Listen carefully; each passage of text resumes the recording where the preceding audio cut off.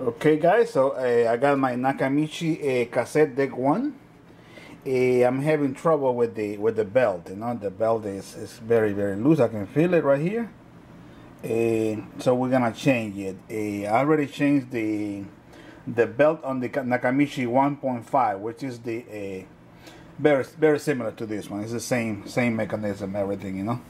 The only difference is the gold. You see the RCA plates are golden on this one. You know, they got the gold and the azimuth control in the front. That's the only difference. You know. Okay, so this deck is very easy to change the belts. You know, so I have to remove the bottom cover. Okay.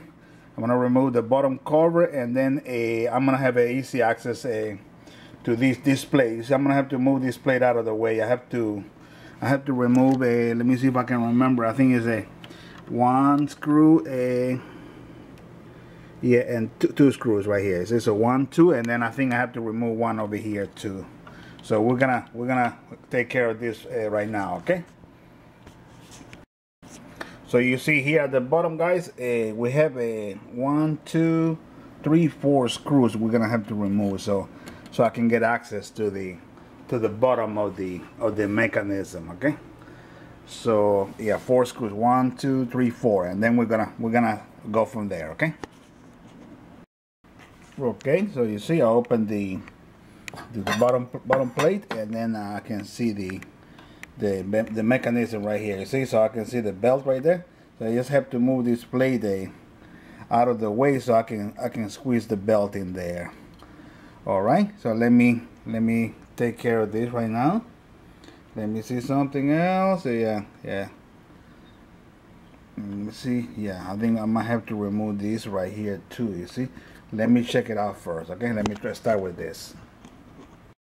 So you see, I'm using a very small screw driver. So I'm gonna remove this one at the top, and then I'm gonna do the other one that you can see right there. You see that golden plated one?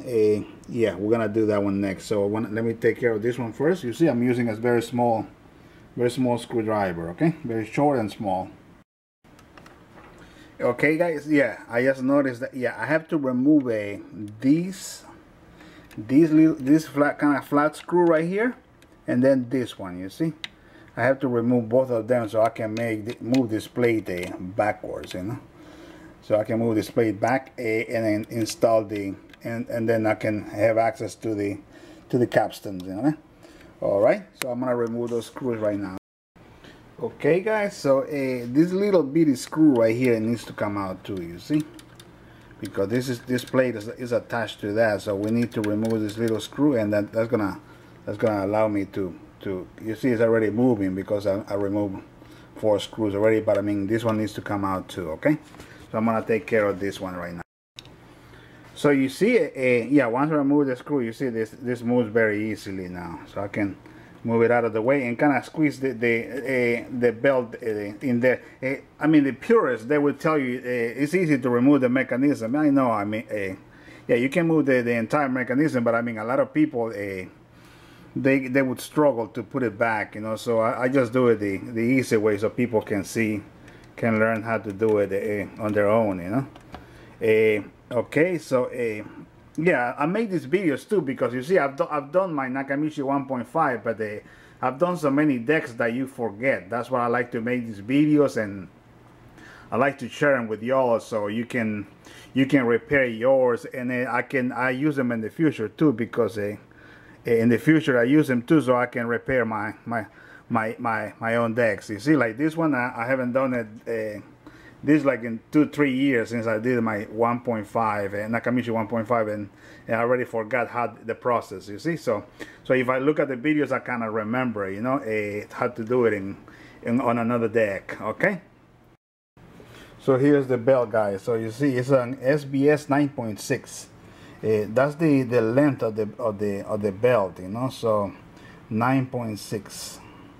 That's the entire belt, size of the belt. Like if you would break it, yeah, but this one's pretty stretched, you know. This is the old one, so 9.6. Just remember that SBS 9.6. inches. Okay. Okay, guys. So I got the new belts from Turntable Needles. So I got me a set. I got 2 belts just in case I need some more in the future. You know. I always get from Turntable Needles belts. I mean, they work great for me. You know. So I buy from Europe too. You know.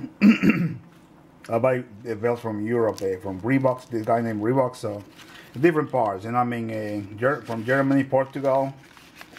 I used to buy I tried to buy from Mars Communications, but those guys are scammers, you know. So I don't even want to go there. Don't buy from Mars Communication. They have very bad reputation.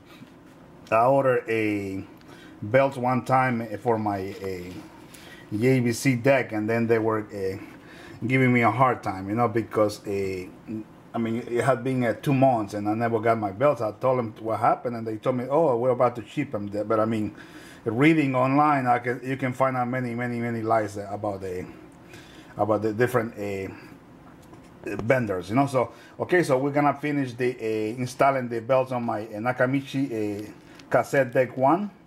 Nakamichi CD1 is also called. Okay, so okay, here we go. Something else I wanted to show you. This is the size of the belt in case you need a belts for your Nakamichi Cassette Deck 1 or Cassette Deck 1.5. This is the size of the belts. You see, FBM 9.6.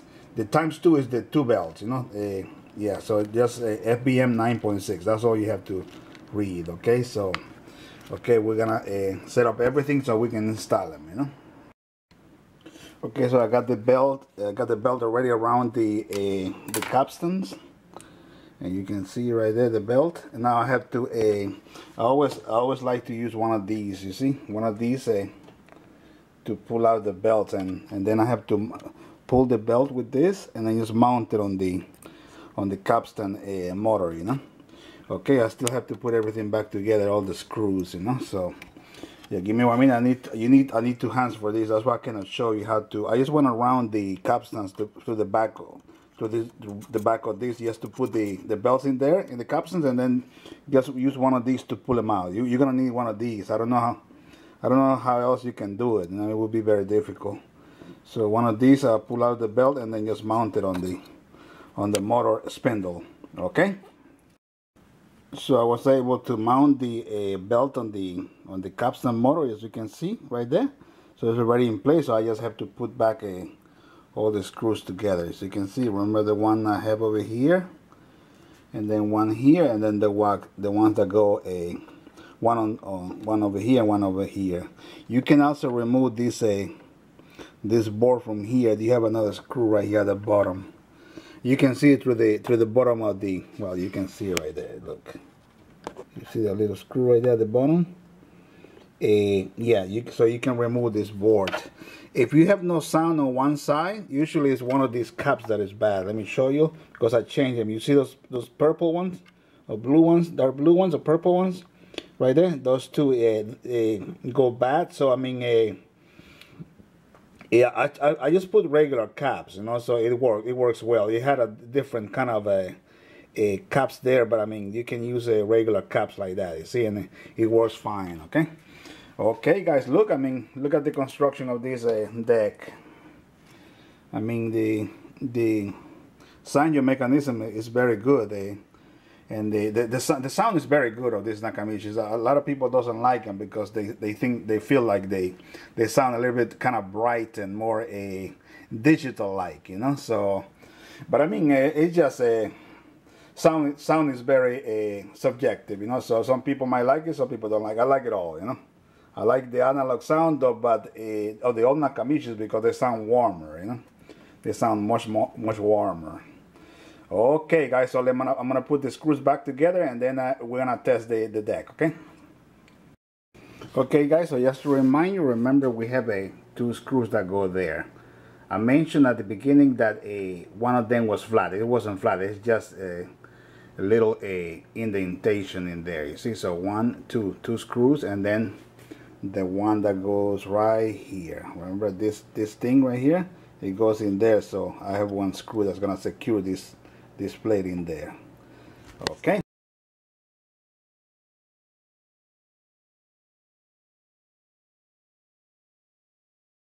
Okay guys, so now we have to put back a, remember it was this screw right here. Let me see, where is it? Okay, this one right here, you can see right there, and then this one down here right there. Another way you can do it too, guys, is just we can remove this whole plate back. You know, you just have to remove, look, remove this